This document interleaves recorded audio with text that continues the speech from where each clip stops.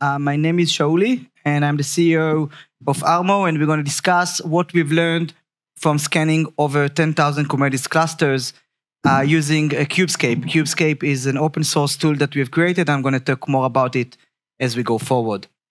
Just a little bit about myself. As I said, I'm the CEO and co-founder of ARMO. I'm a software developer turned into entrepreneur. In my life before that, I'm a software engineer, worked in a few companies, and I'm a very big fan of surfing, and you see me there on one of the waves there. And this picture was taken pretty much 5 seconds before I completely fell on my face. So it looks good, but the reality was much different, as we always have with reality versus pictures, right? So you seem to be the audience that I don't need to convince that Kubernetes is here to stay and is becoming the de facto cloud-native operating system for everything related to containers and managing containers. But the numbers shows that 96% of organizations are either already using or are evaluating the usage of Kubernetes, and over 5.6 million developers are using Kubernetes worldwide. And that's 31% of all backend developers, and it's increasingly being used in production. And this is a very big change that has happened in 2021. If you think about what happened until 2021, Kubernetes was all over development environments. Everyone was experimenting with it, but it moved into production workloads and into production environments during late 2019, early 2021. And that's also where it got off the radar for attackers and for researchers.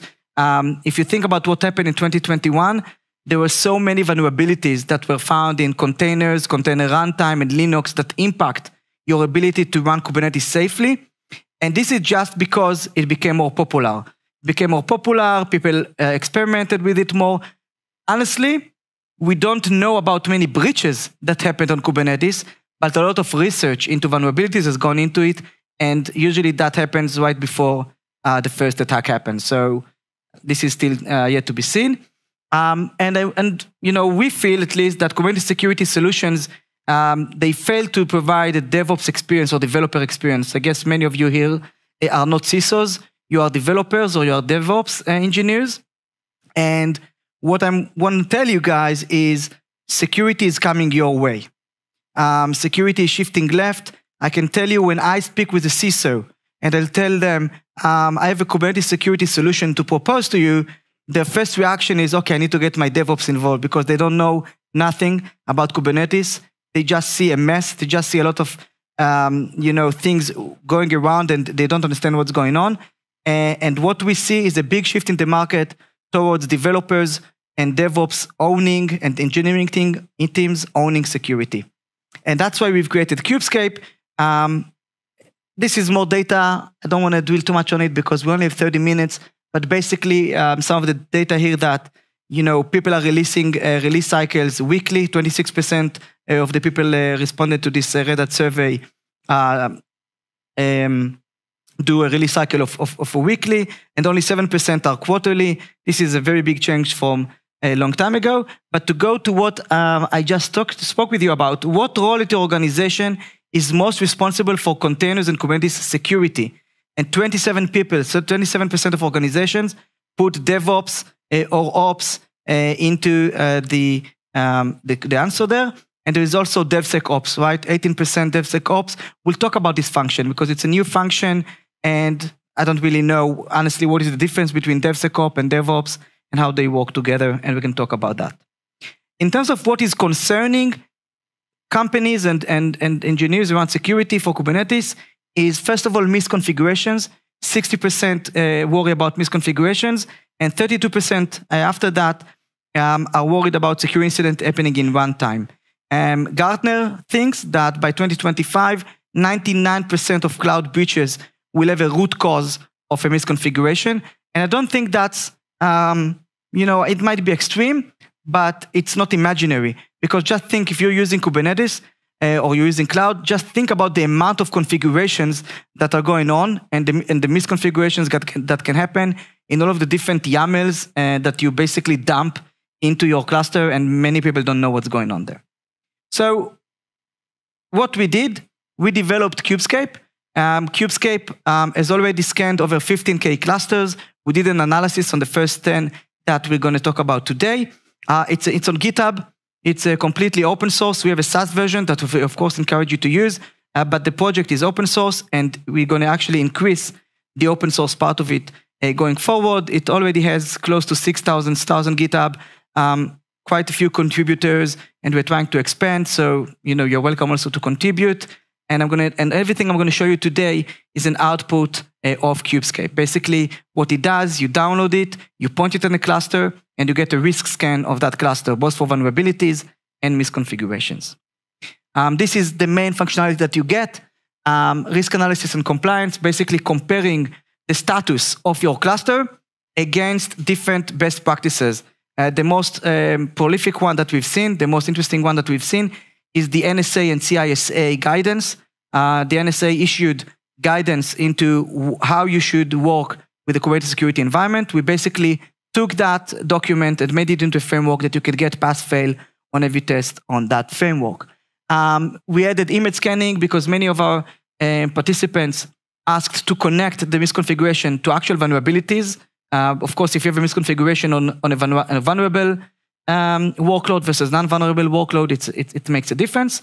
And finally, RBAC visualizer. RBAC is the latest thing that we added, which basically maps all the role-based access control that you have in your Kubernetes environment into something that you can digest, that you can see.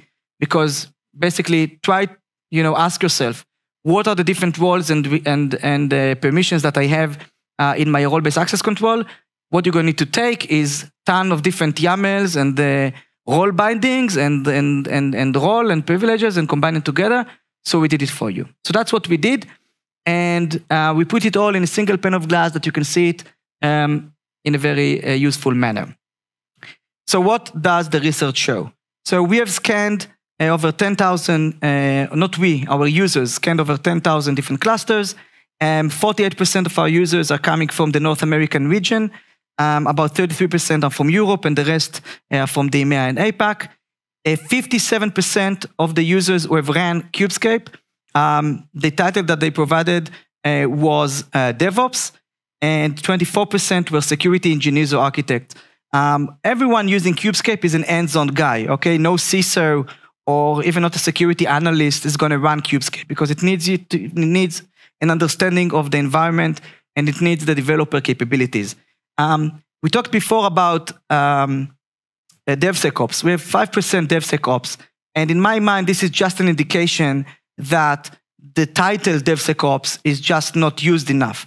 Okay, because in my mind, those 57% DevOps people who ran Kubescape, why did they do that? It was because they were interested and they were concerned about the security of their environment. So in my mind, they're already DevSecOps in some of what they do, right? So it's kind of like, in my mind, the title thing is going to change a little bit soon.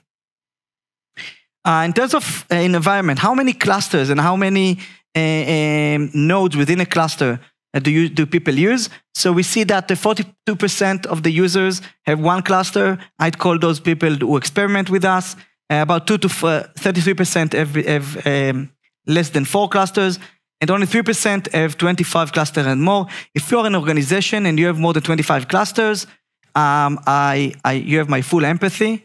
It's a very problematic situation to be in, and or a very good one, I don't know. In terms of cluster size, most of the clusters have below 10 worker nodes, and about 6% of the clusters, of the 10,000 clusters, had more than 50 nodes. This is something that we see more and more. And there is always a debate whether to use many small clusters or one large cluster, okay? I'm a one large or a few large clusters kind of guy, okay? Because I think the control plane of Kubernetes by itself is so complicated and also heavy in terms of resources that it requires, that I would like to limit the number of control planes that I have. However, if you do use one cluster, what we've seen is you should use many namespaces. Because we've seen one namespace with 1,000 pods usually doesn't work very well in terms of complexity. So how do you do that? It takes 3 minutes to get your first scan. I'm going to show you how to do that. And Megan actually encouraged me to do that.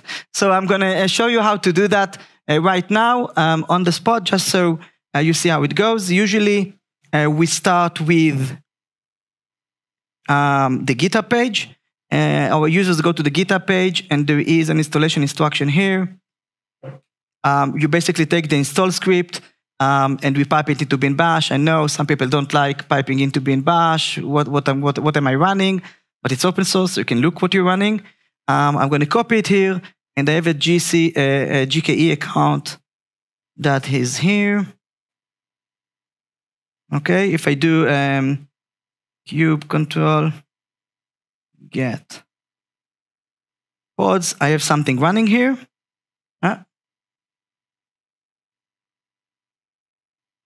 Okay, maybe it doesn't like that. Yeah, space. Okay, and now I'm going to paste the command I just copied, and I'm going to run it. Basically, it downloads Kubescape and installs it as a CLI right here on my machine.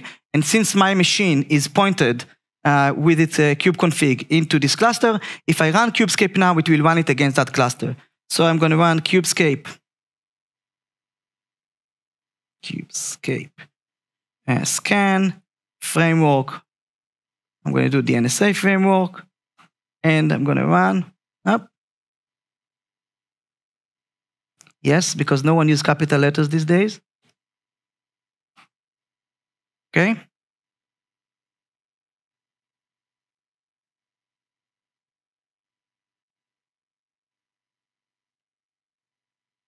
Now it's accessing, and this is the result. So we get all of the different controls that have been created for the NSA framework, and we get a pass-fail and the number of resources that failed each. I could use the verbose mode, and then it will give me for each control exactly which resources failed that control. And it also gets me into the UI where you can register to our SaaS, and then you basically get the same results with a little bit more functionality, but you get it in a more organized way. It will get you basically here, where you can see that I have the NSA framework, and I have all of the different requirements, controls, and what passed and what failed for each one of those controls. So that's it. I think we spent about 3 minutes on getting the results and seeing it in action. As I said, we have about 5 different frameworks to work with, but there are 4 that are most popular. There is the NSA framework. There is the MITRE ATT&CK framework that was adjusted to Kubernetes actually by Microsoft. There is the ARMO best practices framework, which we have created. Basically, what we did there is we took from MITRE and from NSA the top priority and the most important ones that we felt are important. And there is the DevOps best practices, which basically adds on top of security some regular best practices. So for example, using a probe, using a liveness probe in every microservice, right? It's a very good best practice. It's not really related to security, but you might want to know which workloads in your environment don't have one. So readiness probe, liveness probe, those type of things are in DevOps best. Now, what we've seen, we give you a score. We give your cluster a score. The higher the score, the worse you are in terms of your situation. It's a risk score. And our best practices, what we've seen based on the data, is that you should keep your score below 30. If you're below 30, you're in a relatively good position. If you have a risk score above 60, okay, you are in the worst 5% of the 10,000 clusters of our sample size. If you have a risk score below 10, you are at the top 10%. Okay, so that's kind of like to give you a benchmark of what you should look for. And if I go back here, you can see the scores right here, and you can choose which ones you want to see and which ones you don't want to see. In terms of the top 5 security misconfigurations that we have found. So first of all, before we go to the actual top 5, 100% of clusters had a misconfiguration in them. Now this, while this is alarming, it's not as alarming as it sounds, because some misconfigurations or things that the system would consider as misconfigurations are actually intended, right? So if, for example, running a privileged workload, right? It's a very bad practice, but some workloads need to run as privileged. So it's not surprising, and I would say that if you need to think about actual misconfiguration, probably 70% of clusters had one or two, more than one of those. 65% of clusters had high severity misconfigurations, and 50% of clusters, that's the cutoff point. If you look at half of the clusters, had 14 or more misconfigurations. Now, the top misconfigurations are running privileged containers, using cluster admin binding, missing resources policies, basically limits on resources. I'm going to talk about it in a minute. Immutable container file system, very, very popular. Basically not using immutable container file system, and not blocking ingress and egress on a pod with some kind of policy. So those are the top. And stop running privileged workloads, that's the first one that I would say. And when we talk about privileges, there are two ways to get privileges. And one is using just the metadata privilege true, okay? If you use privilege true in your container YAML, you basically cancellate the notion of container, okay? You give anyone in that container access to the entire host, you basically break out of the namespace. And the other thing you can do is, something you shouldn't do is to run the user within the container as a user less than 1,000, which is a root user or user 0. So we recommend running as user 1,000 and more. Are you familiar with that? Makes sense? Now the difference is that if you do that one on your right, basically it means that you're running a root process within the container. But if privilege is false, that root user will not be able to go outside the container. It's root only within the container. If you give it privileges, it also can go outside of the container. So using privilege false is a very good best practice to start with, but then also removing root is the second one. Now, here's a pop quiz for you guys. If you do run as user 0 and the privilege is false, it's quite easy. It's easy to understand the outcome. The outcome is the root process that is in the container, but it doesn't have capabilities outside of the container. What happens if you run as a user, not as a root user, but you give it privilege true? So technically, a non-root user could be going outside of the container, or couldn't it? Do you need to be root in order to actually utilize the privilege that you've been given, or not? And the answer is that I'm not going to answer that.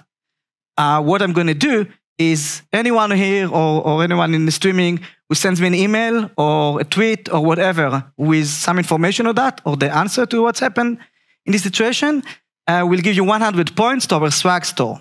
Okay? We have a very cool swag store that you can use to buy hats and bags and water bottles or anything like that.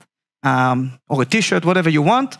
So shoot us an email and or LinkedIn or whatever, Twitter, and you'll get that. The problem with privilege container has made all of the vulnerabilities that were found in 2021 extreme. So basically, if you just did that, if you just stopped using root users and privileged containers, 90% of the vulnerabilities that have been found in 2021 would not be exploitable in your system. They required those privileges in order to be exploitable. And this is just an example, the 04921, privilege escalation and container escape. 63% of users have used workloads that were exposed outside of the cluster without ingress control. This is, of course, very problematic, a workload that is completely open to the internet. And here you have the YAML and how to change that. You basically need to add the block element. By the way, if you go to our system, not only our system, our docs are available for everyone. I'm just going to want to show you something here. This is off script, but for every one of our controls, let's say, privilege container, for example, we have a documentation that explains to you exactly what it means, what the remediation is, and how to solve it with an example. And this URL, hub@armo.cloud, is available for anyone. So you don't have to log into our SaaS in order to get that. You can get that directly. Limit resources. 63% of clusters did not run with a proper memory and CPU request and limits configuration. very, very good practice, not only for security, but also for, finance, FinOps, resource utilization in your organization. It is very important to do that. What we recommend, actually, you can even integrate Kubescape into your GitHub. We have like a GitHub Git action extension. And this is really nice because you can say, for example, every YAML or every configuration that is pushed into this Git repository, run this test and tell the user, tell the developer, the actual developer, that it did not put limit resources and they can do it right there. So that's one thing that you can do. The way, just to show you how it looks like. So if we go back here, let's take this privilege container as an example. If I click on that, I can see that I have different workloads that are running as privileged. You can see that, I don't know if you saw the number here, it shows 1. Okay, even though if I look at things, I can see that there are more than one. There is like the PDCSI node and all kind of others, but those are all in the Kube system. And unfortunately, those need to run as privilege. If you take the privilege away, you will mess up your cluster. So they are marked as an exception here, just so we won't alert on them. Okay, you can decide that you want to get those alerts, but it's usually just rubbish. And then there is this deployment in the default namespace called recommendation service. And if I go into that, I can see that it does not have the proper resources. I'm sorry, this is a privilege container. So I can see privilege container is failed, and it says line 69. It gets me to line 69, and I can see exactly that privilege is true. I can have, there's a little note here about how to fix it, and you can copy the object and download the YAML in order to push it back to your CI/CD in a fixed manner. 37%, which is, it's not 60%, but it's still very problematic for this specific problem. 37% had cluster and applications with credentials in the configurations files. Think about access key to AWS, access key to S3 in the actual configuration file of the workloads. Of course, very, very problematic, but actually very understandable. If I'm a developer, it's the easiest place to be. Of course, better to use Kubernetes secrets or something like that. Again, if you look at the way we show it to you, just to kind of like show you where we came from, very, very similar to what I just showed you. Let's look at application credentials. Here you go, application credentials in configuration file. So we have here another service. And if you go to line 34, we can see that there was an AWS secret access key in this configuration file. Now, we do not take the key out, right? We don't want to take users' private data or secret data. So we kind of like put those, we obfuscate it. But you know that this is where you have that problem. If you want to send this to us, we will allow to you, but on default, we don't take it because we don't want to expose you to that risk.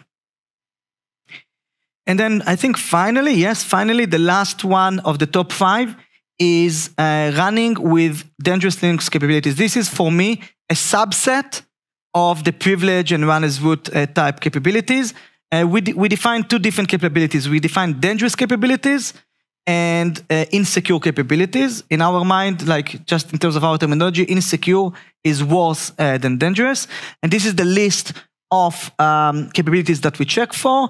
And this is, and the ones that are in red are ones that we consider even more problematic. Of course, the netadmin, sysadmin, those type of capabilities. That makes sense? Any questions there so far? Cool. Up until now, we talked solely about misconfigurations. Now we are connecting that to vulnerabilities, okay? We scan the images running in the clusters for vulnerabilities.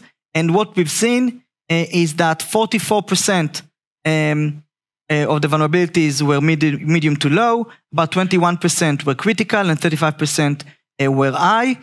And the number of critical vulnerabilities in the clusters, 64% of clusters had no critical vulnerabilities, okay? 17% of clusters had 1 or 2, 13% of clusters had 2 to 5, and 6% had over 6 critical vulnerabilities.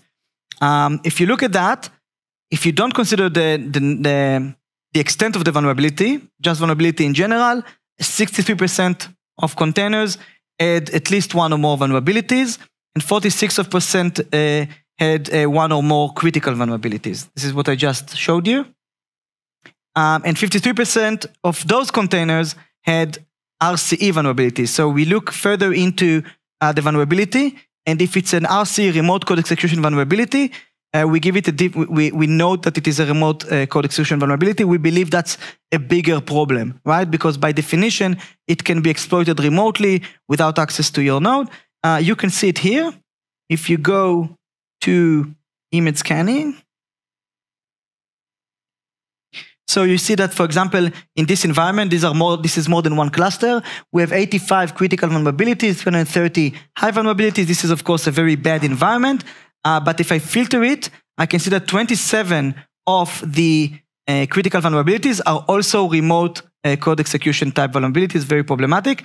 And I can also decide to see which one have fixes. So 45 of the 85 actually have fixes. You should probably go and fix those.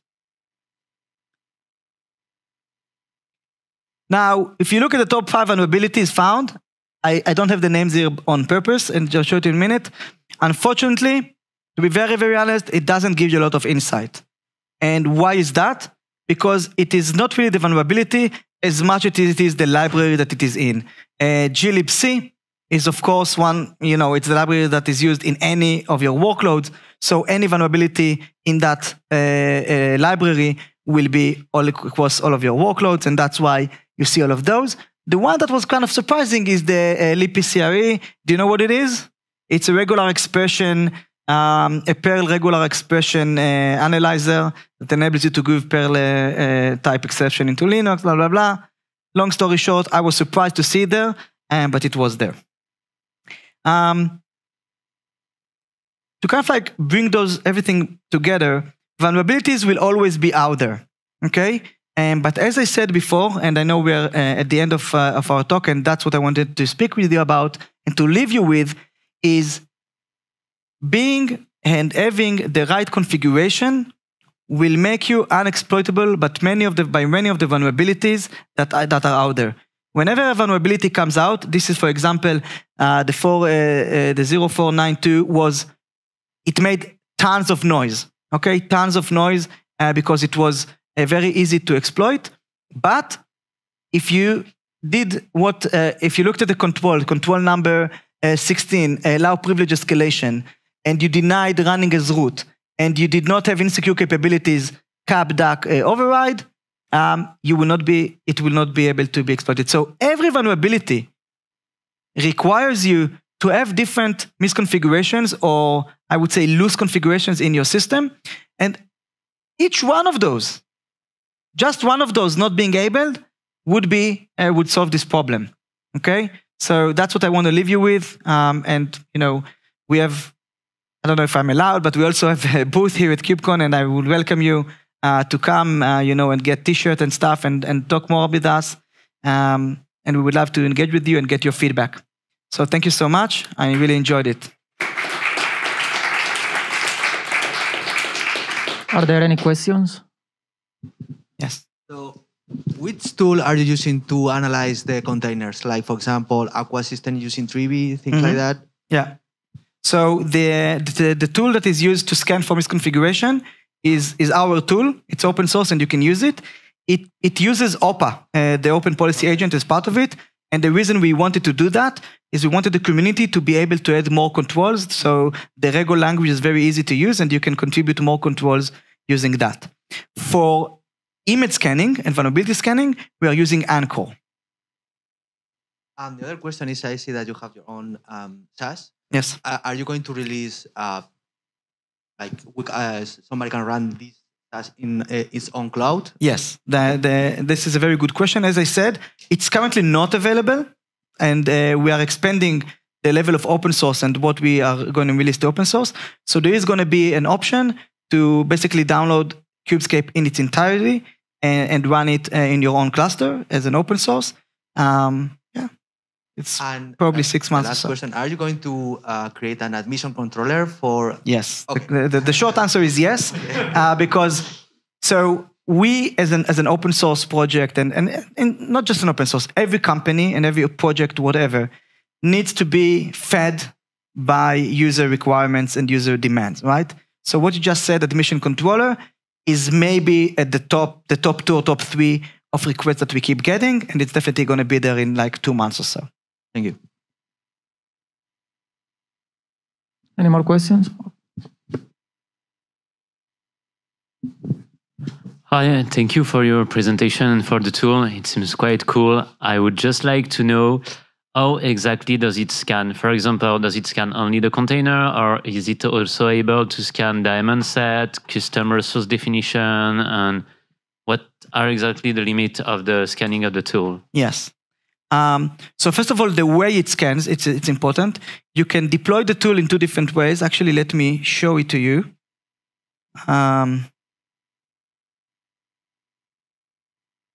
So when you decide to deploy the tool, you can decide whether you want to deploy it as a CLI. That's what I showed you. Basically, download an external tool. If you download the external tool, it will be limited by what we have capabilities to do via the kubectl, basically, right? So Kube API, we read all of the configuration, and that's what it's limited for. But you can also deploy it as a cluster, as a namespace, basically like an operator in your cluster. And then it will scan also the nodes themselves. It will look at daemon sets. It will look at the control plane. So we actually have different tests that are defined for the control plane and for specific control planes like GKE, AKS, and EKS. We do not do, at this point, CRDs. The reason we do not do CRDs, it's a little bit hard to understand what's a misconfiguration in a CRD because it's custom by definition, right? But we are thinking and we are looking for contributors for specific CRDs. So for example, Istio, right? If you put Istio, it's a CRD, but it's so popular that it might be worth adding tests to it, right? And also there's something that came up from a few users. We did not implement it yet. We don't feel that there is enough traction for that feature. But there was some people who talked about creating custom controls for CRDs, right? So if I have a CRD and I know what needs to be there, I can write a control for that. The reality is that so many people use CRDs and they don't know what needs to be there. Like I would say 80% of the CRDs are just downloaded and deployed, right? Without really knowing what's in there. So that's the problem there. And was there anything else I forgot? No, I think you answered all. Cool. And just one last question. Yes. Did you run Kubescape on the Kubescape namespace? Yes, I did. I did. And the honest reality, it's terrible. Okay? Let me show you. So actually, if you go to the configuration scanning, let's take this cluster as an example.